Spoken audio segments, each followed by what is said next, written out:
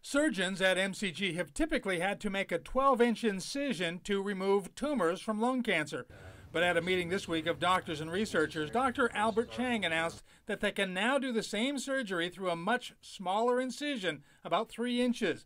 That will cut recovery time in half to about 3 days. Most of these patients with lung cancer, a lot of them are going to need adjuvant chemotherapy. And the nice thing about the VATS operation is that because they recover faster, the vast majority of these patients are able to go on for chemotherapy. Doctors hope that by enabling patients to move on to other therapies more quickly, outcomes for cancer patients will improve. And for those patients with inoperable tumors, Dr. Chang announced a new non-surgical tool, something called radiofrequency ablation. With this new device, a catheter is inserted into the tumor and radiofrequency is used to heat the tumor to about 180 degrees, essentially killing the cancer by cooking it.